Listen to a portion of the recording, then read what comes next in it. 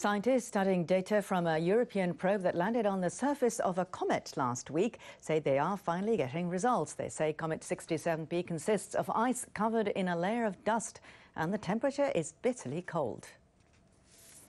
The lander Philae was launched by the European Space Agency 10 years ago on board an unmanned spacecraft. The goal was to land it on the comet from where it would send back information. However, Philae was only able to collect a certain amount of data before the probe's batteries ran out.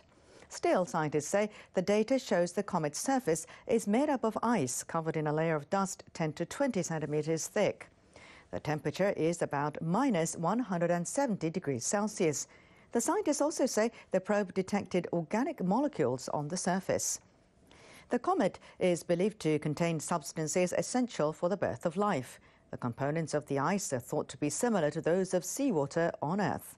The latest findings are attracting attention because they could be evidence in favour of a theory that water and life on Earth were generated by a collision with a comet.